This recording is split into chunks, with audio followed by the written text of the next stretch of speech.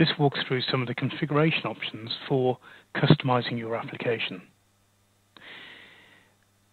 When we look at an offence guideline using the viewer, there's a couple of tricks to getting the best out of navigating your Adobe PDF file.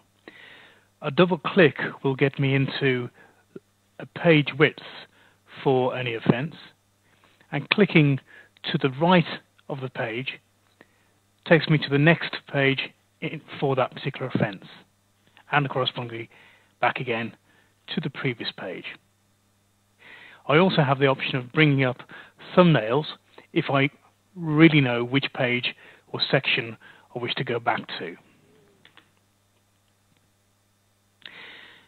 We can also, using these buttons, do other things with the document. So I could, if I needed to, perhaps print this to a printer or email it to a specific email address.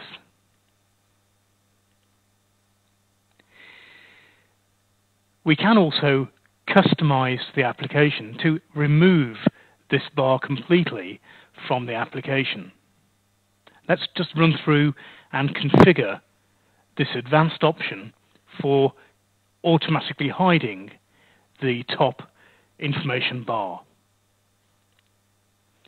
First thing I need to do is not just leave the application, but close the application by double-clicking the Home button, clicking and holding the Sentence Guidelines icon, then clicking the little red minus sign. That has stopped the application from running. So I can then go into Settings, scroll down the list of settings and applications, find Send Guides, and then within here enable Auto-Hide Toolbar. Okay, so we finish with those settings. We'll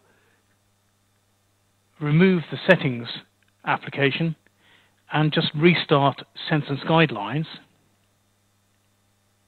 And with Sentence Guidelines restarted, we'll go back into an offence, and as soon as I start working with the PDF, you can see the toolbar has disappeared, giving me a full screen view of the offence guideline. Now the other actions still work. I can click to the right to get to the next page, and I can recover the toolbar by clicking either at the top